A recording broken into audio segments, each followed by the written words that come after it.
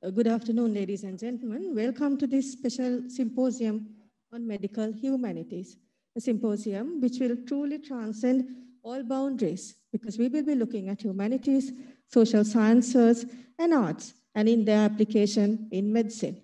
And to do so, with me today is my co-chair, Dr. Shehan De Silva, and I'm Chandani Vanigatunga. And we have three eminent speakers who will be sharing their insights on three different types of arts: music, cinema, and books or novels sharing an individual's experience. So without much ado, let me introduce the first speaker to you. That's Dr. Arosha Disanayaka, no stranger to any of you. He's a senior lecturer in medicine at the Faculty of Medicine, University of Ruhuna. And Arosha will be talking to us on the topic, The Answer, My Friend, Inspiration from Music for Vexing Queries. Over to you, Arosha.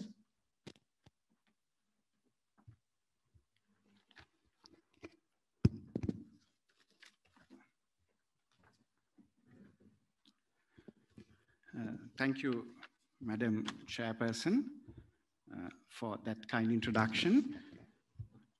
May I thank the College of Physicians, firstly, for inviting me to give this talk, and secondly, for organizing this symposium on medical humanities, a very bold and a non-traditional step that the CP has taken, and because there is increasing recognition that medical humanities will help us become much better doctors.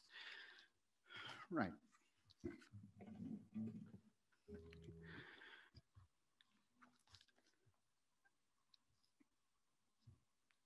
I'm going to speak to you about a song which inspired me. It's Blowing in the Wind by Bob Dylan. It was a song which he wrote in 1962 as a 20-year-old. And it is said that writing the song took him only 10 minutes.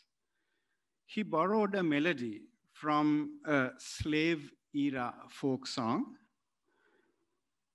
And then we must recall the background in which he wrote this song. That was the time that the Vietnam War was raging. That was the time in which there were different civil rights movements: the African American movement, the Latin American rights movement, the indigenous Indian rights movement, the women's rights movements, the gay rights movements. So that's the time that all these rights movements were forging ahead. In this song, Dylan asks a series of fierce, poetic questions from the society. Many say that it's the greatest protest song ever written, ever sung. Of course, when Dylan was asked, he said, "I don't know what a protest song is. I had no idea of writing such a song. I just wrote a song." It's considered a progressive anthem, suggesting that all things must and will change one day. In 2016, Bob Dylan was awarded the Nobel Prize for Literature, the very first time a pure songwriter had been awarded the Nobel Prize for Literature. There are some who say Rabindranath Tagore did get the Nobel Prize in 1913, but to describe Tagore as a songwriter would perhaps be rather unkind. He was a lot more. To start my presentation, may I invite a third-year medical student from the Ruhuna Medical Faculty, Kavindu Moraes, to sing the song which has inspired me. Kavindu?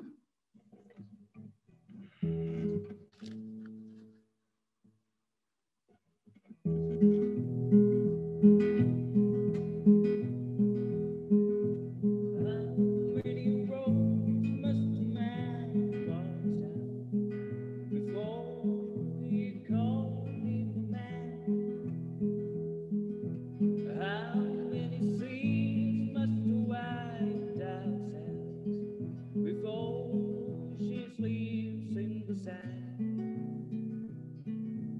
How many times must a cannonball fly before they're forever back? The answer, my friend, is blowing in the wind. The answer is blowing in the wind.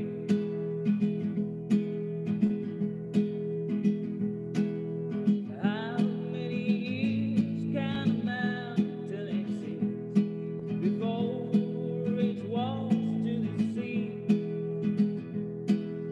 How many years can some people exist before they're allowed to be free? How many years can some people exist before they're allowed to the sea? The answer, my friend, is blowing in the wind. The answer is blowing in the wind. The answer, my friend, is blowing in the wind. The answer is blowing in the wind.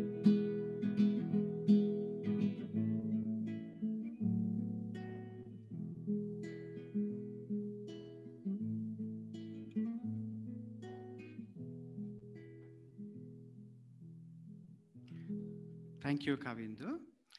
So the song was set in a mix of rock and roll and folk music. It was set in 4/4 time, but Dylan deliberately sang this song in a very slow tempo. He had a reason for that. The only instruments he used in this song were the acoustic guitar and the harmonium. He had a reason for that as well. The slow tempo, he tells us to slow down. All of us are rushing rapidly in life. We do not have time to look around us, to look at fellow human beings, because we are forever in a rush to finish things. Dylan wanted us to slow down. Dylan used only these two simple instruments because he wanted to tell us that we walk this world alone. We should not think as groups, but as individual human beings and find our own truth in life. Let's look at the stanzas. How many roads must a man walk down before you can call him a man? There were many who propagated the idea that to become a man, you had to serve the military, go to war, and perhaps kill or maim people. Then you became a man. Dylan questions whether you got to do all that to be a man, whether you can be a man without harming other human beings. Again, the protest movements had to walk long roads for long years without any success till finally they won the day. That's why he speaks about how many roads must a man walk down before you can call him a man. How many seas must a white dove sail before she sleeps in the sand? The white dove is a reference in the Bible. In the Old Testament, Noah flooded the earth and then sent out the doves to look for land. Even today, the white dove is a symbol of peace. Dylan asks us, how many wars have we got to pass before we see that land of peace? How many times must the cannonballs fly before they are forever banned? If there were no guns tomorrow, there would be no wars tomorrow. We may never come to realize the folly of cannonballs. The answer, my friend, is blowing in the wind. The answer is blowing in the wind. How many times,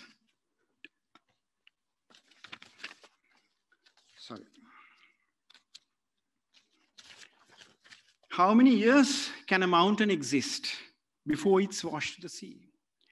A mountain signifies resistance to change.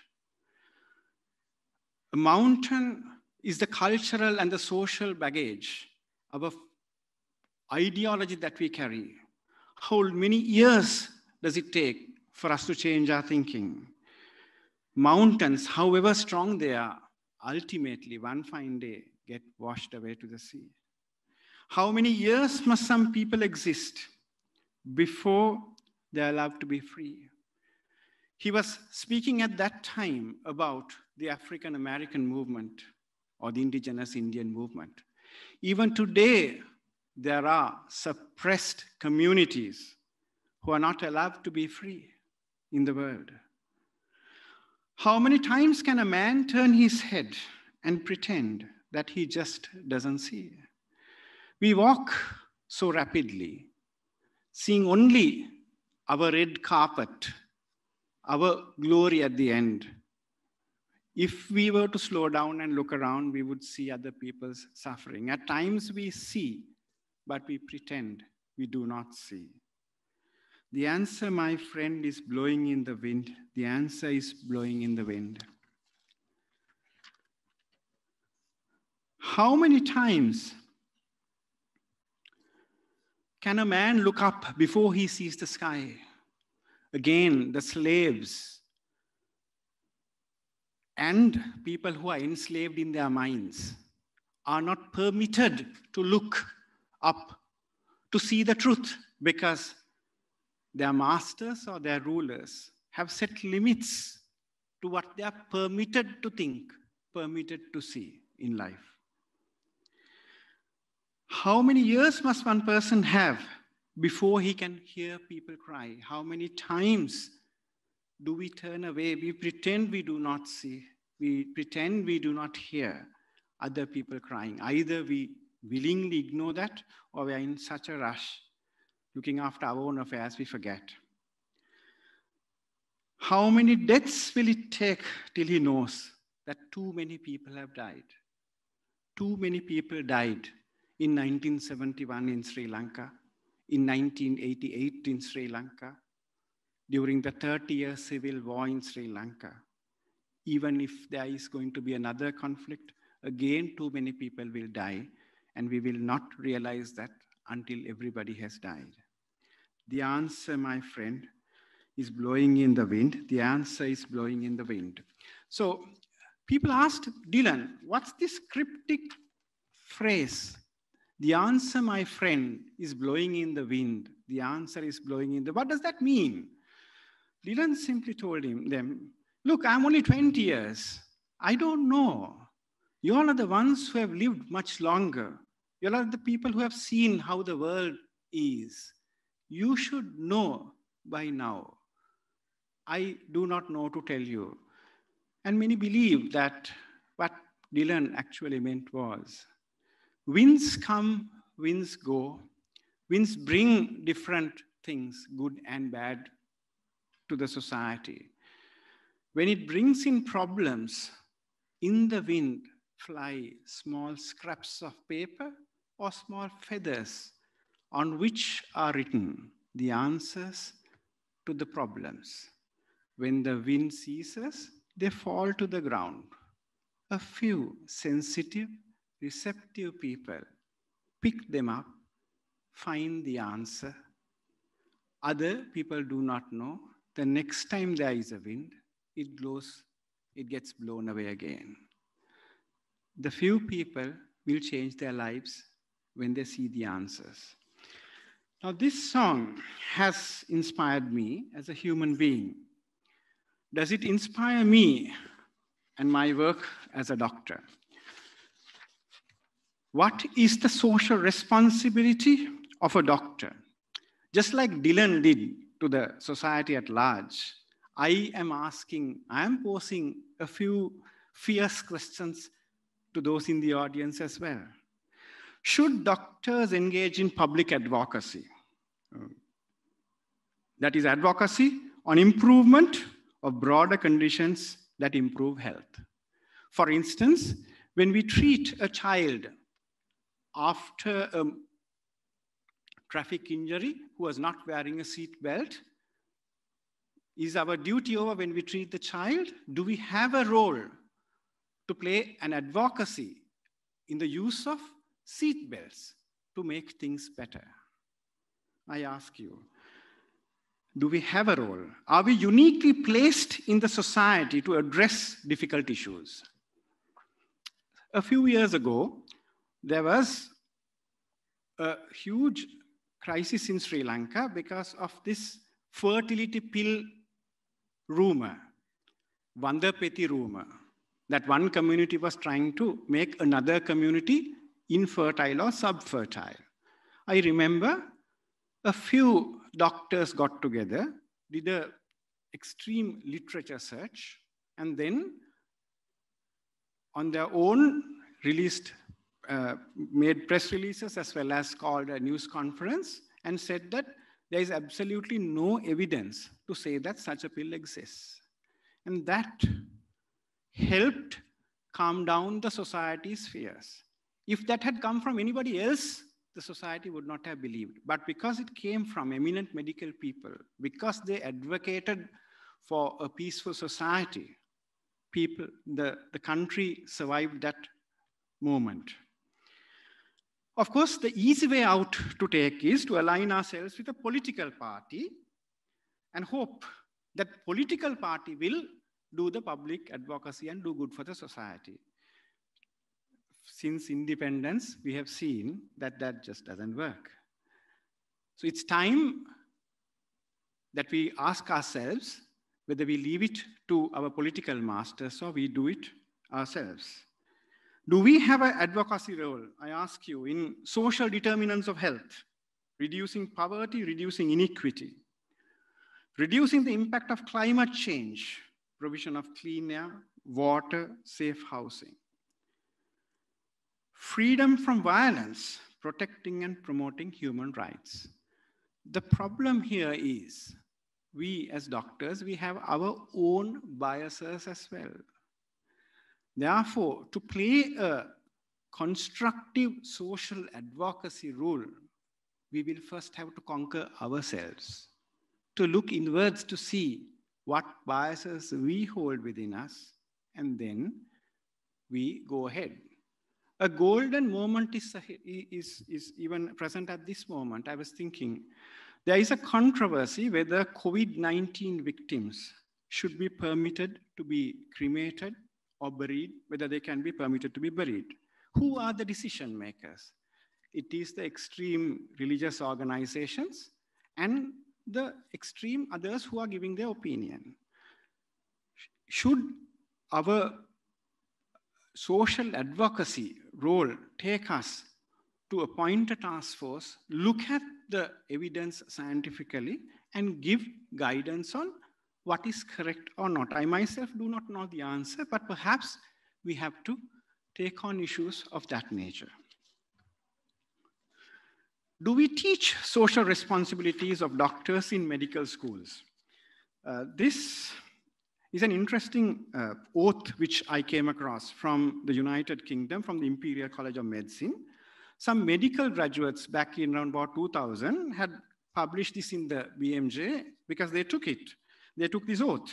I will not permit considerations of gender, race, religion, political affiliation, sexual orientation, nationality, or social standing to influence my duty of care.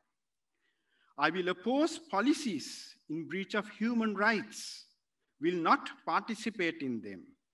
I will strive to change laws that are contrary to my profession's ethics and will work towards a fairer distribution of health resources. Ladies and gentlemen, this did not originate from the academics of Imperial College, but this originated from the medical students themselves. I've had the opportunity to briefly glance at the SLMC subject benchmark statement in medicine. I've looked at the graduate profiles of the Colombo Medical Faculty and the Ruhuna Medical Faculty where I teach. Of course, we talk about community medicine, going to the community and practicing medicine. But I think it's perhaps time for us to more explicitly state what our social role as doctors will be.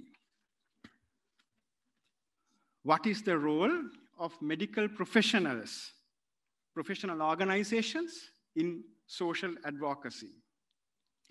This is a statement from the American Medical Association, which appeared just 3 days ago. 3 days ago, the AMA declared racism to be a public health threat and adopted a policy to address it. Perhaps because of the recent happenings in the US that may have prompted that. But it's very heartening to know that the premier medical organization in the world has actually taken a very bold step to declare racism is a public health threat and adopted a policy to counter that.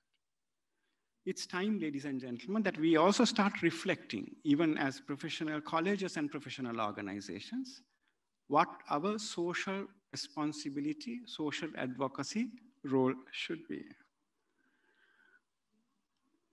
I wish to conclude my presentation asking you, what more is medicine than a social contract with humanity? And as Bob Dylan said, man's greatest inhumanity to man is indifference, turning your eyes and ears away. To conclude this presentation, may I invite Kavindu to sing Blowing in the Wind again. And then may I also invite all of you to sing this song along with Kavindu so that we all feel what Dylan felt at that moment and perhaps reflect on our inner social responsibilities. Kavindu.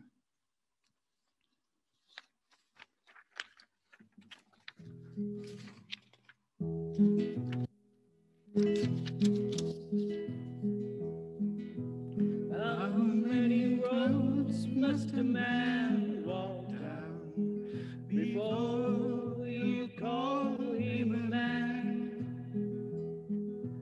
How many seas must a white dove sail before she sleeps in the sand?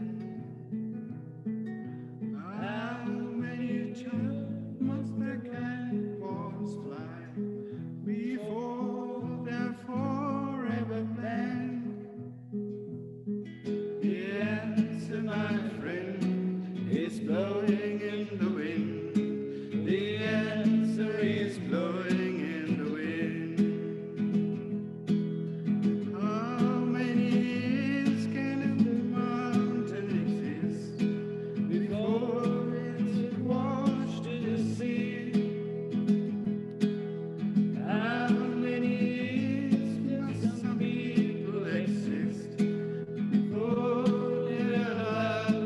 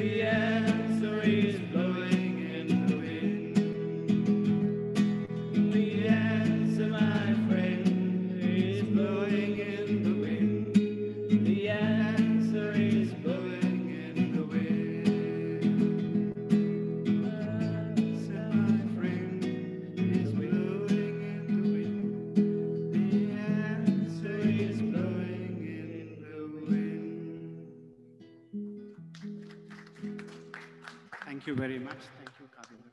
Thank you very much, Arosha, for that very interesting and thought-provoking lecture. Let's hope that we'll have all the answers blowing in the wind and we'll be receptive to receiving them. The College of Physicians has a small token of appreciation. Arosha, would you mind coming back on stage? And I'll invite my co-chair, Shehan, to hand over the certificate of appreciation.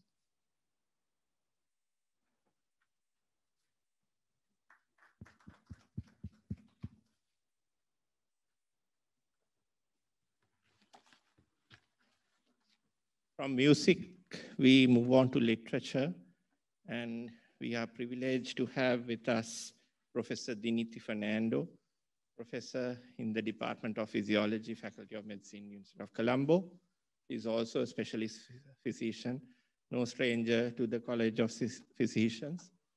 And I'm sure that talk on the final chapter, a revelation from a life-changing book, and we hope that it may be a life-changing book to us as well.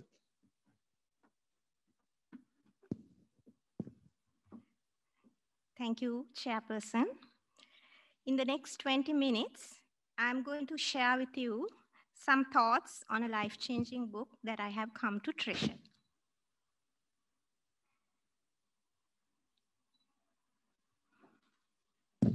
This book, titled When Breath Becomes Air, was published in 2016 and was shortlisted in 2017 for the Pulitzer Prize in Biography. It's a reflective memoir and a partial autobiography of its author, Dr. Paul Kalanithi. The book is in two parts, and the first part is titled In Perfect Health I Begin, where the author writes about his childhood and university days.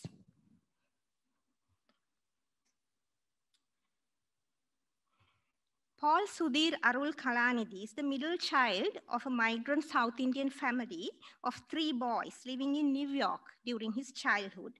His father is a cardiologist and mother a physiologist who gives up her career to take care of her family full-time. When Paul is 10, the family moves from New York to Kingman, a remote town in Arizona, where his father is able to establish a regional cardiology practice. In the opening chapter, Paul engages the reader with this description of his busy dad, his adult words flavored with the candor of his 10-year-old self. My father had reached some compromise in his mind that fatherhood could be distilled. Short, concentrated, but sincere burst of high intensity could equal whatever it was that the other fathers did. All I knew was, if that was the price of medicine, it was simply too high. Undeterred by the impoverished school system in Kingman, Paul's mom gets down a college prep reading list for literature and gets the boys reading. She herself has not read many of these. Paul becomes a voracious reader, reading Sartre, Voltaire, and many others at the tender age of 12. Paul writes about his obsession for reading. She made me read 1984 when I was 10 years old. I was scandalized by the sex, but it also instilled in me a deep love of and care for language. Some left more of a mark than the others. Brave New World founded my nascent moral philosophy and became the subject of my college admissions essay, in which I argued that happiness was not the point of life. Hamlet bore me through 1,000 times through the usual adolescent crisis. To his coy mistress and other romantic poems led me and my friends on various joyful misadventures throughout the high school.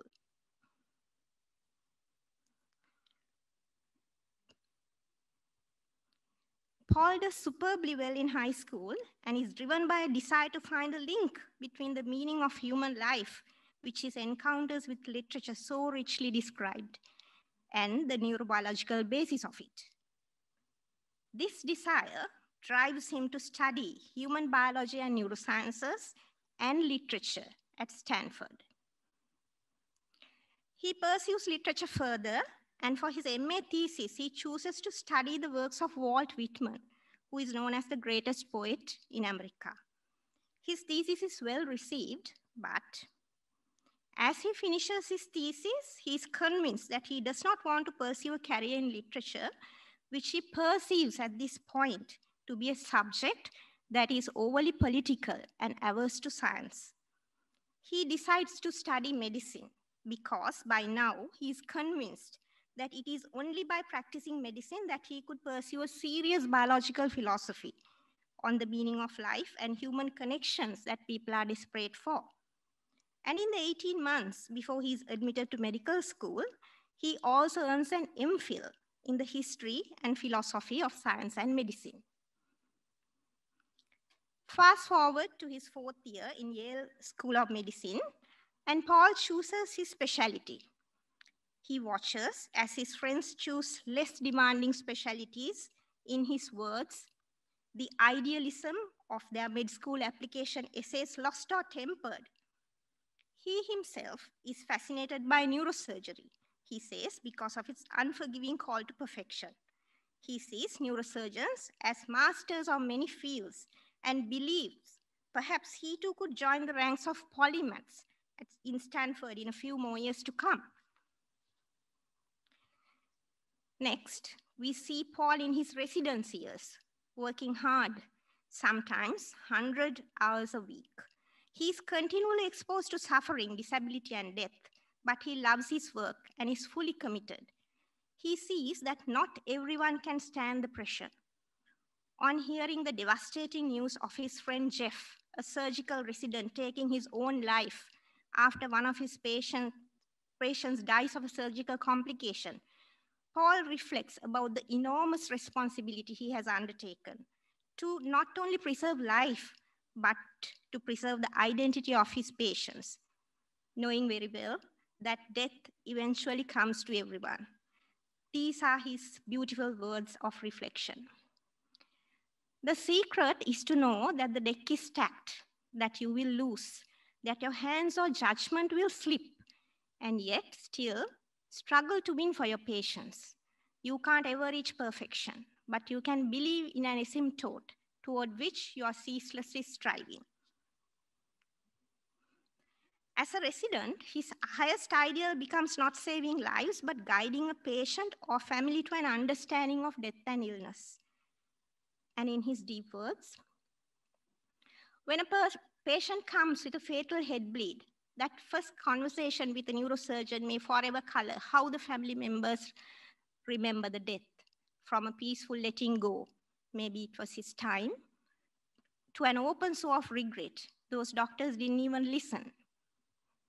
When there is no place for the scalpel, words are the surgeon's only tool. Paul reaches the pinnacle of his residency in the 6th year, becoming the chief neurosurgery resident in Stanford.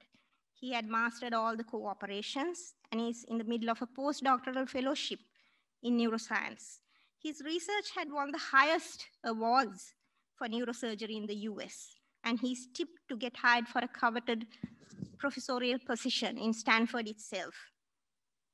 And he feels that finally his life's philosophy is falling into place.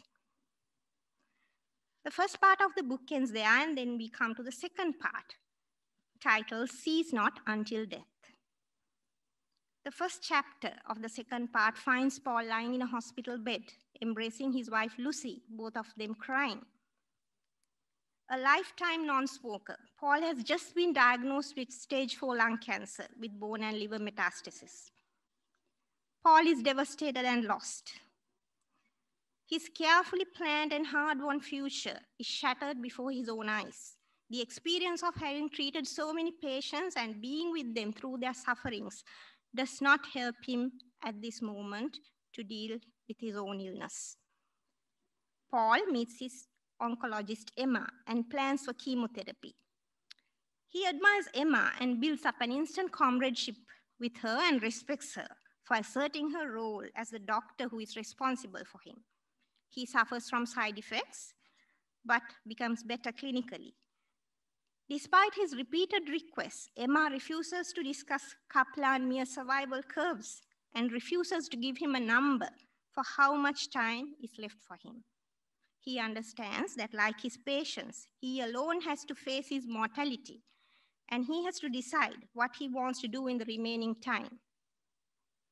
Paul and Lucy decide to have a baby. In search of hope, he turns back to literature again. He writes, "And so it was literature that brought me back to life during this time. I woke up in pain, facing another day. No project beyond breakfast seemed tenable. I can't go on, I thought, and immediately its antiphon responded, completing Samuel Beckett's 7 words. I got out of the bed and took a step forward, repeating the phrase over and over. I can't go on, I'll go on." That morning, he makes the decision to go back to operating and focuses on physiotherapy and strength building to endure long hours of neurosurgery. He resumes neurosurgery and he is grateful to Emma for protecting his ability to form a new identity, although she is unable to give him back his old one. And he says, possibly in appreciation of Emma, what did I want? I didn't know. But if I did not know what I wanted, I had learned something not found in Hippocrates, Maimonides, or Osler. The physician's duty is not to stave off death or return patients to their old lives, but to take into our arms a patient and family whose lives have disintegrated and work until they can stand up and face and make sense of their own existence. Then his cancer returns and he gives up neurosurgery. Emma supports him in the decision and they decide on chemotherapy once again. Paul and Lucy's daughter, Katie, is born during this time. Paul writes, in spite of his waning strength, and his memoir ends with a note he writes to 8-month-old Katie. Paul to Katie, "Do not, I pray, discount that you filled a dying man's day with a joy unknown to me in all my prior years, a joy that does not hunger for more and more, but rests satisfied. In this time, right now, that is an enormous thing." The book ends with an epilogue by his wife, Lucy Kalanidhi, an internist herself. In her epilogue, Lucy Kalanidhi writes, "Paul was proud of this book, which was a culmination of his love for literature.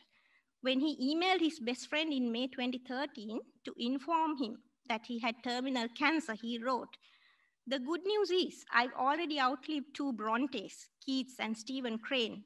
The bad news is I haven't written anything.'" Paul dies in March 2015 at the age of 37 years, 2 years after the diagnosis.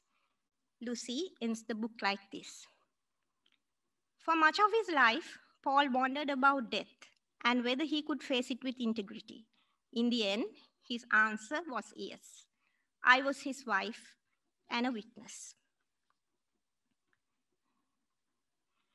This picture is from Scope, the blog of Stanford Medicine, published in April 2020. It was taken early this year before the pandemic hit the US, and it shows Lucy embracing 5-year-old Katie, reclining against Paul's tombstone. She continues to speak about her husband at public events, and she keeps Paul's memory alive. Looking for wisdom in another's words and experience is something that we often do. But I doubt whether Paul Kalanidhi was ever aware of the magnitude of the gift he was going to bestow upon his readers. As doctors, we are aware now more than ever of the cultural differences of breaking bad news, facing and accepting death, and handling grief. And we have come to accept the need of cultural competence. But I believe that the gift of Paul Kalanidhi's wisdom transcends cultural boundaries, and if allowed, will connect the minds of healthcare workers all over the world in their quest to alleviate suffering. Though written in a graceful and elegant language, which is perhaps unique to himself, The wisdom of Paul, the wisdom Paul imparts is brutally honest, down to earth, and common to the core values we have come to accept, not only as doctors, but as the bigger human race. So what has this book revealed to me? Paul's words have validated my own experience of how coming to terms with mortality, be it your own or your loved one, is particularly hard for a doctor. I'm not saying it's less harder for others, but for a doctor, this is the moment when the finality of his own science makes the infinite dimensions of hope definable and terminable. And that can feel like betrayal, that can feel like failure, that can feel like guilt. Not only that, it is particularly hard for the physician who is treating one's colleague because his own science has no answers for both of them. But then again, during these confusing moments, it is often not the technical excellence that we will look for from our doctor colleagues. We will most likely be looking for comfort and them understanding our emotions and guiding us through the difficult terrain. We owe that to each other. I am quoting from the latter part of the book when Paul meets the oncologist for the last lap of his treatment when the disease strikes again. Once again, I had traversed the line from doctor to patient, from actor to be acted upon, from subject to direct object. What I had come for was not a treatment plan I had read enough to the medical ways forward, but the comfort of oracular wisdom.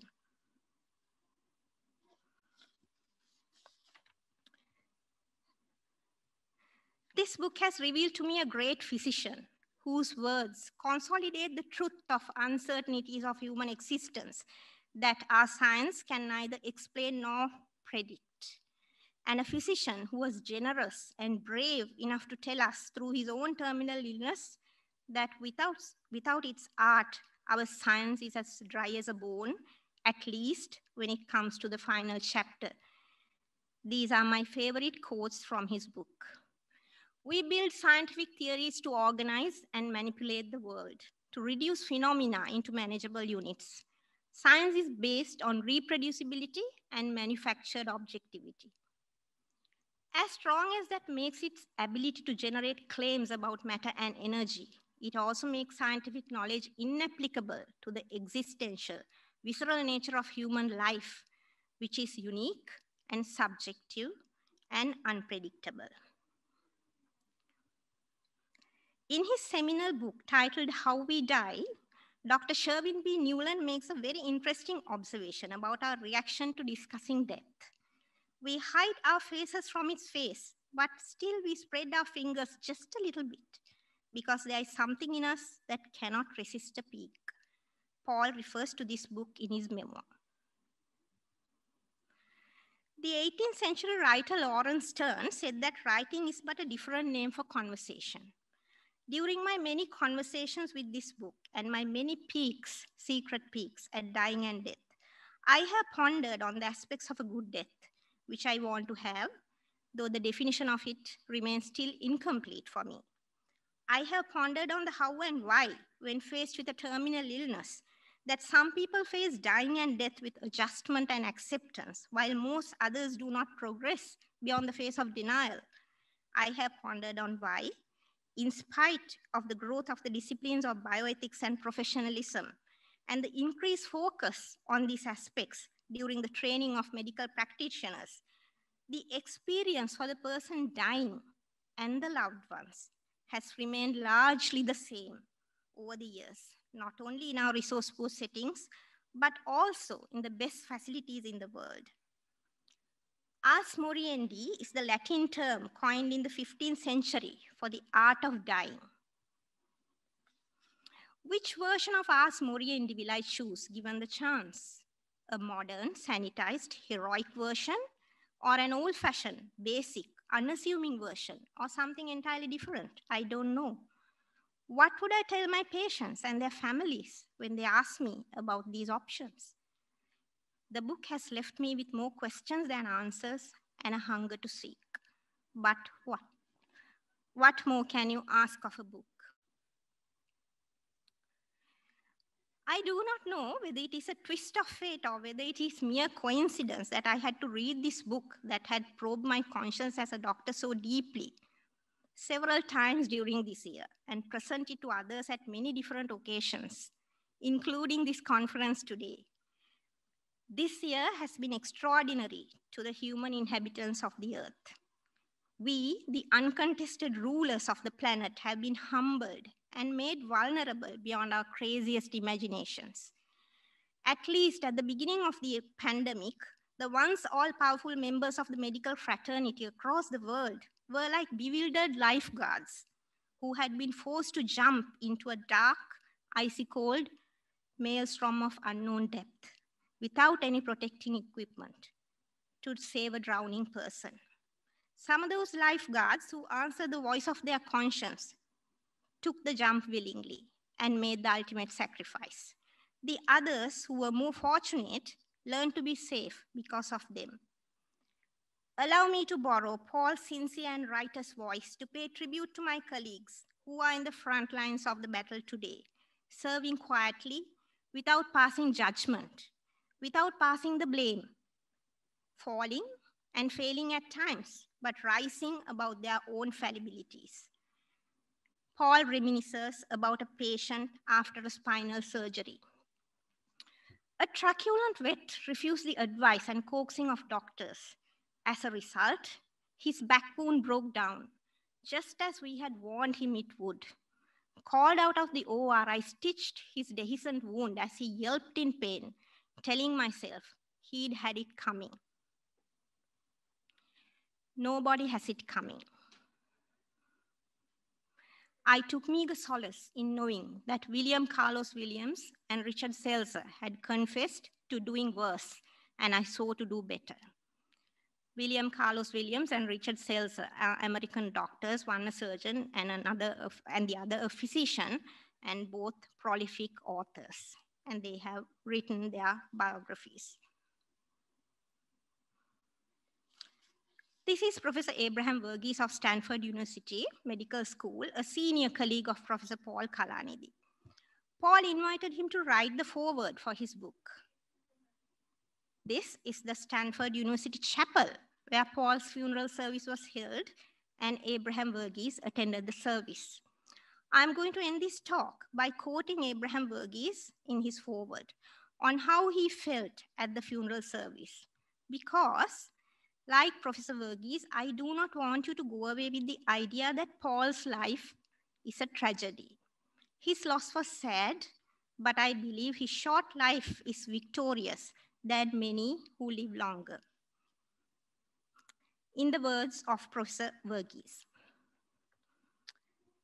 there was further meaning residing in this gathering where we slaked our thirst, fed our bodies, and talked with complete strangers to whom we were intimately connected through Paul.